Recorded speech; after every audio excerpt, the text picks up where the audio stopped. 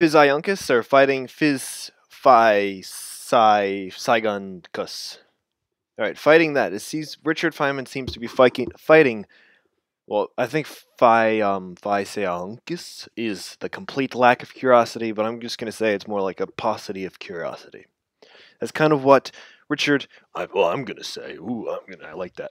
I like the wording there.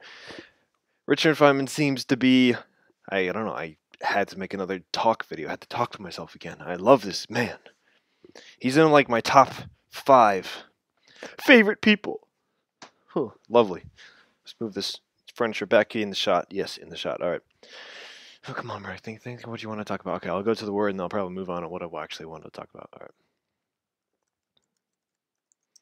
Let's see the word. Yeah, Fysigunkus. Oh, is it really not in general dictionaries? Here we go. One look. Worthless word of the day. I love that. Okay. Oh, Xfinity.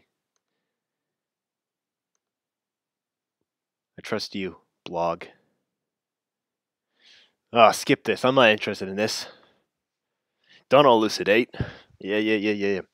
Yeah, but Richard Feynman, I think his first point was about people not questioning why they brush their teeth every morning. Why they blah, blah, blah, blah, blah, blah, blah. It reminds me of that not physical. The physics view of the world. Something like blah, blah, blah, fixed principle, I don't know.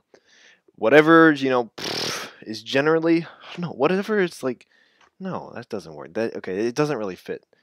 It's sort of like whatever. They kind of contradict almost what I'm thinking. I'm not verbalizing. Maybe you can figure out what I'm saying. These thoughts almost contradict, like questioning everything versus the fixed, like, oh yeah, what we know, and go off of that. Well, I can't phrase this right. This is going to drive me nuts. All right. I'm already nuts. Don't worry about that. Fysigunkus. Fysigunkus. Damn it. Okay, yeah. Good enough. Yes. Hello there.